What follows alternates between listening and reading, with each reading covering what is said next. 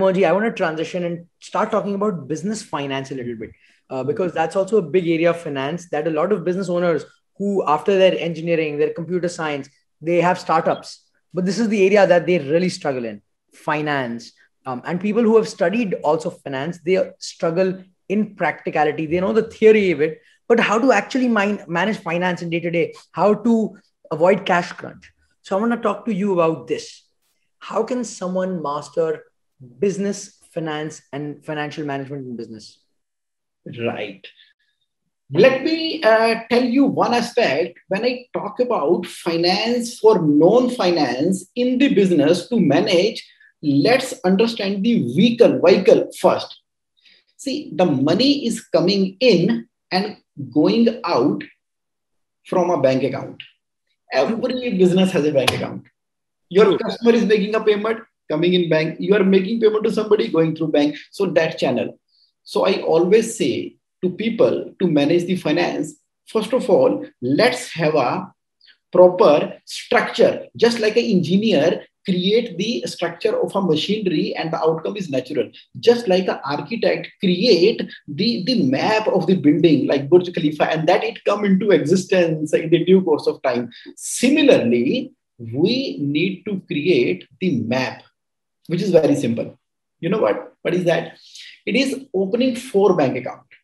Okay. It is called 4 bank account system. 4 bank account. When I say 4 bank account number 1 is inflow account. Account number 2 is payable account. 3 is expense account. And 4 is cash reserve account. Inflow account. So you will dedicate 1 bank account where only the inflow of money will come. Your customer is making payment, either making online, RTGS, giving a check, or by whatever the way you are getting the money. If you have a like bakery shop, you are getting a money in the cash, it will get deposited into the bank. All the inflow will get deposited into this bank, and this will be the inflow account. In case you are having an overdraft or CC facility from your bank, then overdraft or CC account will become your inflow account. So that the money, when it is coming into this account, the interest will be absolutely less. Inflow account. Another second account is payable account. Payable account means whenever you need to make a payment to your vendor for the purchase of material or goods or the services, so whichever the bills have come, you will make a aging report of those people and oldest bill will be paid on a periodic basis. For example, you decide that every Monday I will make a payment, or once in a 15 days I will make a payment. So the calculated amount that need to be paid to the vendor must be paid from the payable account. For example, the amount works out to be 15 lakh rupees. Transfer online from inflow account to payable account, and from payable account, make a payment to the respective vendor. Nice. So every 15 days, every 1 week, you decide, let's say I have to make payment of 10,000 this month, or this week.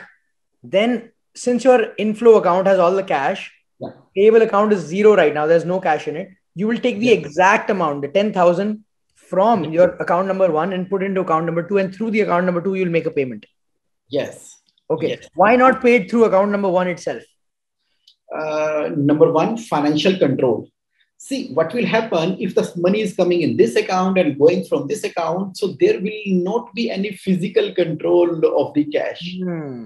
We will have to depend upon the accounting department or the clerical thing. Bank is reconciled, bank is not reconciled, this, that, or not, a delay in updating the document. See, like you are an engineer, you are a technical, like you want everything on the background on a very, very simple way. So irrespective of the fact that the accounting is completed or not, irrespective of the fact that there are other challenges, fundamentally you have controlled the money.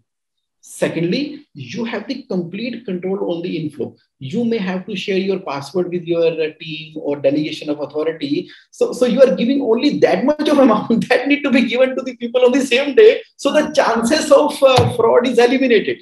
Wow, this is a very powerful point. And the beauty is you can delegate the power of expenses by putting the money in the third account. The third account is expense account. Okay. In the expense account, all the expenses like salary, electricity, telephone, and any other expenses. So in this account also, you will decide a periodicity, either Monday or 15 days or once in a month. The amount required will be transferred to the expense account and it will be paid automatically from there. You also can have like auto debit facility for the payment like electricity and all that. Now inflow money is going to the expense account. So that way, now this account can further be delegated to the organization hierarchy. That way, all the time, you will be rest assured in the business in your mind that all the money is there in the inflow account and that is safe, intact, and you have the control on that. Oh, wow. So this is powerful. So inflow account, all the money comes in. Then there is two accounts that we've spoken so far. The second account is the payable account. Payable account is a variable cost account. All the variable costs like paying to vendors or some things, etc. The third account is the expense account, which is the fixed cost of a business. Regardless of if you make sales or not, you have to make salary payments, you have to make rental payments, you have to make electricity and telephone payments. So the expense account is a third account. So money comes from inflow, goes to payable as required, goes to expense as required. Perfect. And then there is a fourth account. That is the most important and the real account of the business. I'm curious to know. That account is the reason why you are doing the business, and that's where the growth, success of the business exists. And the name of that account is cash reserve account. You decide in advance. For example, your net profit is 10%. Collection comes to you. You will be transferring a specified percentage of the collection itself to your cash reserve account. That means to say, if you are selling the item for 10,000 and that costs you 8,000, a total collection of 10,000 comes to you. Now 8,000 is being retained here only in the main account. 2,000 will be transferred to cash reserve account. And this is how your profit will become visible. Wow. Okay. This is very powerful. For those who are into business, you can probably understand this sounds tough, but this is really powerful. So Jagmohan ji, you're saying, every time I receive a payment, let's say I receive a payment today of 10,000. Yeah. I will take a certain amount, 5%, 10%, and put it into the net profit immediately. Yes. Maybe that day, maybe weekly, you can give a standing instruction to your accountant that every Monday transfer the 10% of the collection to the cash reserve account. Wow. Or if you want daily, you can do daily, whichever the way you like. Okay. So you're actually taking out a certain percentage of profit and putting in the whole separate account. See, the principle of separate accounts always works amazingly. See, what happens is profit should only be utilized for the purpose of reinvestment into the business. See, you are saying that your business is amazing. Your business is earning 35% or more return on investment. All other business like Tata, Birla, Reliance, they are earning 22%. And you say, no, I'm earning more. So I would like to reinvest this money into my business only. So if you are reinvesting, it should be visible. It should be like based upon the calculation. Your finance people and you in the board of meeting decide, okay, how much is the cash reserve? 10 lakh. Okay. So either you will take out this money and invest in the FD, or you will invest in real estate, or you will invest in equity or otherwise. You are not doing outside your business. That means to say your business is giving more return. Only in that case, you will be reinvesting that money into your business.